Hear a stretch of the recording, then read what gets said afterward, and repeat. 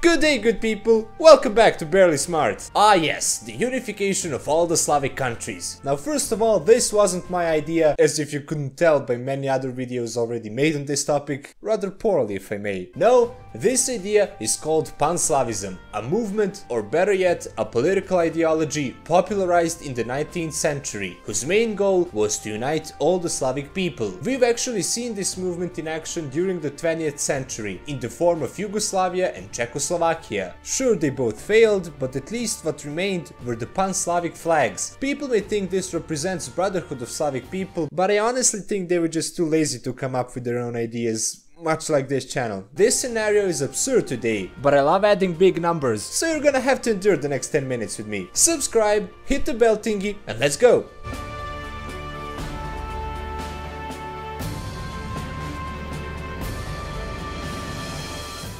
In order for this to happen, 13 countries have to lose their independence. Russia, Ukraine, Belarus, Poland, Czechia, Slovakia, Slovenia, Croatia, Serbia, Bosnia, Montenegro, North Macedonia and Bulgaria. All of these countries together take up a lot of space, thanks to, you guessed it, 18.7 million square kilometers to be exact, making it the new largest country in the world, by far bigger than Canada, China and the US. European part of Panslavia, that's how I'm calling it now, would be 10 times the size of France, which would now be the second largest country on the continent. The Asian part would also be the largest territory on that continent, thanks entirely to Russia. Number of people living in Panslavia would reach 278 million, putting it behind the US, India and China, but ahead of Indonesia and Brazil. The European part of Panslavia would house some 242 million citizens, or 87% of the total. This would make it the most populated territory in Europe, having almost 3 times the population of Germany. On the other hand, only 35 million people would live in Asia, making it one of the least densely populated places on Earth. Only 2.7 people per square kilometer, resembling Australia or Mongolia. This country would face a serious problem though, as almost every one of these 13 states has seen drastic population declines since the beginning of the famous 90s, thanks to the fall of communism and civil wars. In 1991,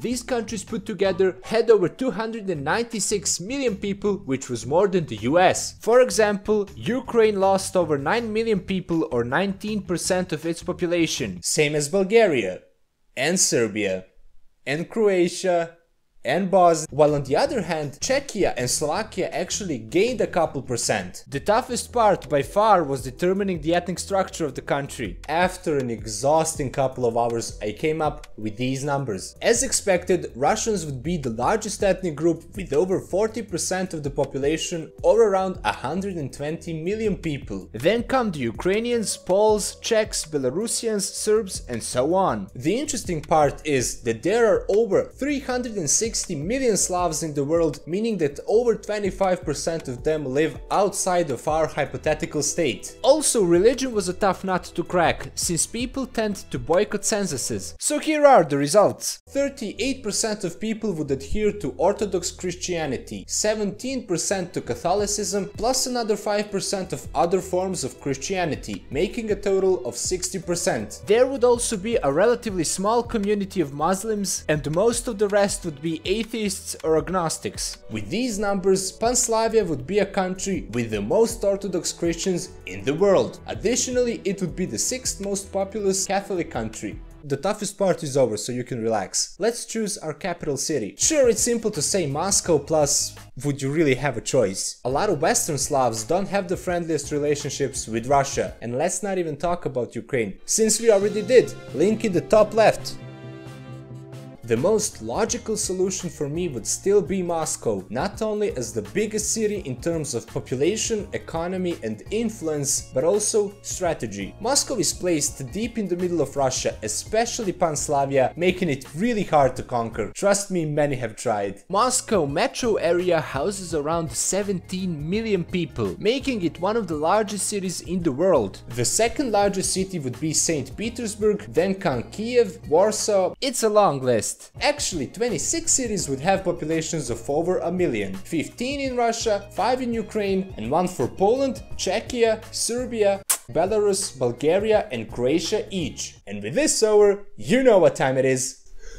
GDP! PANSLAVIA would be launched to the top of the leaderboard here. With its GDP of $3.1 trillion, Slavs would have the 5th richest state in the world. They would be in front of powers such as France, Great Britain and India. Only USA, China, Japan and Germany would have bigger GDPs. But India is quickly catching up, so step on it, guys. In many unifications of this scale, an important problem arises: income inequality. GDP per capita would be around $11,000, which is around the world's average, same as Brazil, Mexico or Turkey. But there's Ukraine and poorer parts of Russia with less than 2k per capita. Most of the Balkans wouldn't be even close to 11k. Russia would be in the middle, while Croatia, Slovenia and these three would be far above the average. Take monthly wages for example. Ukraine at only 200 euros per month. Russia, Belarus and most of the Balkans at around 400, while these are much better off. So we need a lot of investments here to close the gap.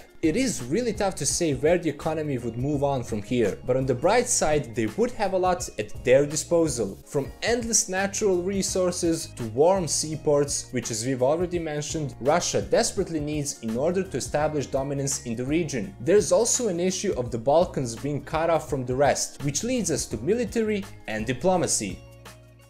Depending on sources, PANSLAVIA would have between 1.3 and 1.5 million active troops, making its army the 4th largest, or the 3rd, or the 2nd, I'm sorry the sources are weird. They'd also maybe have the 3rd largest budget, maybe. You know what, let's move on. Diplomacy time and more problems. Bulgaria, Croatia, Slovenia, Poland, Czechia and Slovakia are all EU members. Snimam, zovem te uskoro. All the others also want to join the organization, except for you know who? Oh, and Belarus, yeah, don't forget Belarus. Now Russia, as you may already know, is not a fan of the EU, and Belarus has Rus in their name, so you get where I'm going with this. To add insult to injury, everyone except these two in Serbia are or want to join NATO, another organization that doesn't consider Russia to be its greatest partner. So this part of PANSLAVIA would now be surrounded by NATO. Plus with all that Crimea going on, Western Slavs and Ukraine would never want this to happen. Yeah, seems even more impossible now. Even if united, this would naturally cause insane amount of tensions between Moscow and Washington. This, let's be honest, even bigger Russia would scare the West even more. But on the bright side, PANSLAVIA would now have much greater influence on the world stage, especially with new warm seaports, more manpower and even more resources, affirming itself as the new world superpower. So what do you think? Is it possible or not? I mean, of course it's not, but I have to engage the community somehow. Please consider subscribing, sharing and liking the video. Leave a comment down below, follow me on Instagram and donate to my Patreon so that I don't have to drink only water when I'm filming these. Pozdrav!